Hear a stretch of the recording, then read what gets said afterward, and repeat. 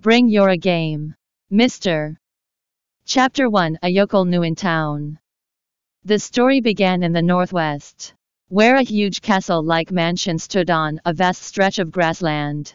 It looked so much like a kind of Shangri-La that anybody who came here couldn't help but sigh and wonder at its magnificence. At this moment, a young lady's clear and melodious voice was heard from the mansion. What? No way. No way am I going to Athisia to get engaged.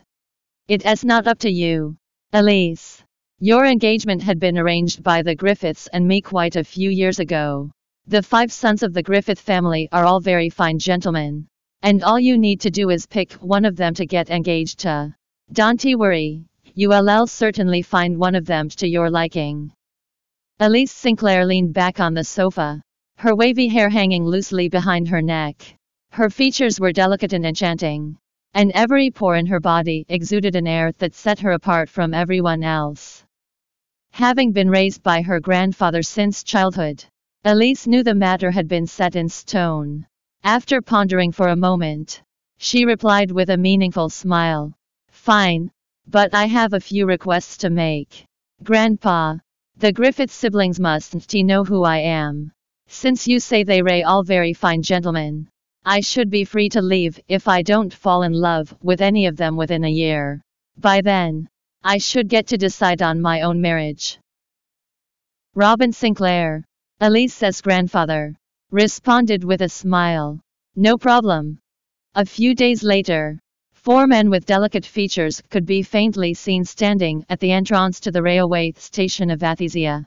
They were of different sorts. One was aloof, whereas another seemed bright and cheery with a sunny personality. The eyes of the passers-by were glued to them. If it weren't for the bodyguards keeping the crowd back, many would have come forward and asked for their contact information a long time ago. Danny Griffith, the 5th and youngest son of the Griffith family, complained. It's so hot today. Yet Grandpa insisted that the 4 of us come and pick up this little girl. Does he really think we have nothing to do at all? Wearing a face mask and a cap, Jack Griffith, the 4th son of the Griffith family and a big celebrity who had recently come to prominence as the Prince Charming of every female in the country, chimed in. That's right. To think she would come by train, that girl must be a country bumpkin. I thought Grandpa was joking when he told me yesterday that one of us 5 siblings would be chosen to be the fiancé of someone from the countryside. Brendan Griffith, the 3rd son of the Griffith family, joined the conversation. I am so envious of Alexander. He copped out thanks to a company meeting he had to attend. Matthew Griffith, the 2nd of the Griffith siblings, didn't say a word, but one could tell from his expression that he wasn't pleased with this either. Just then, a young lady in red with flowers embroidered on her clothes emerged from the railway station's exit. One might as well say she was dowdily dressed. Moreover, her long bob haircut made her look dreadfully ugly. Danny patted Jack on the shoulder. Would you look at that? I wasn't aware that people still dress that way in this day and age. TSK. TSK. I've only seen it in the movies. Ha ha. Then, to the 4 men's great surprise, the young lady came out and stopped in front of them. Hello. You guys must be the Griffith siblings. Aren't you? I am Elise Sinclair. All the 4 men looked somewhat appalled, especially Jack, who asked in disbelief.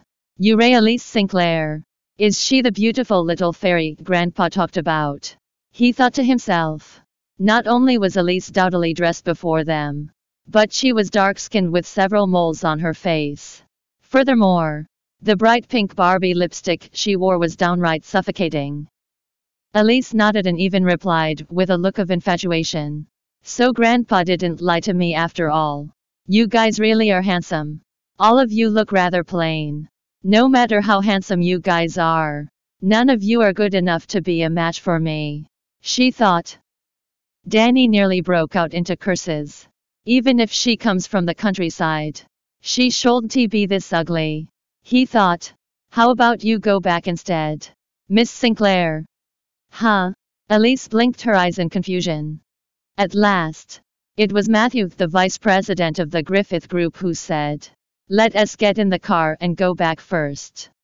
The five of them thus left the railway station with Elise and Matthew seated in the middle row in the car.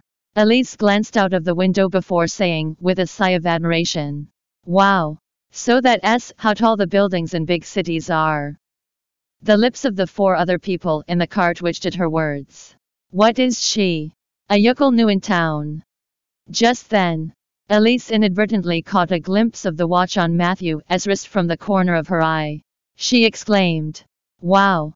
This watch looks so pretty. It must cost quite a few hundred. Doesn't it?" Quite a few hundred. That watch of Matthew's cost 30 million.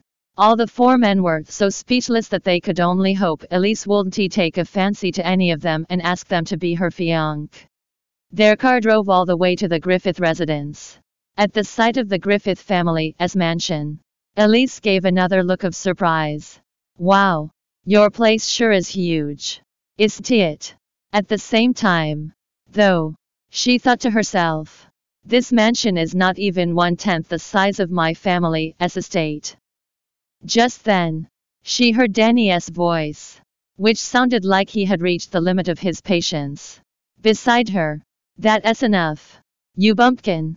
Don't act like you're going out in the world for the first time. I can't stand it anymore." None of the three men beside them spoke. After all, they couldn't stand Elise's behavior as well. Thanks for listening to the Bravonovel audiobook. Welcome to download the Bravonovel app.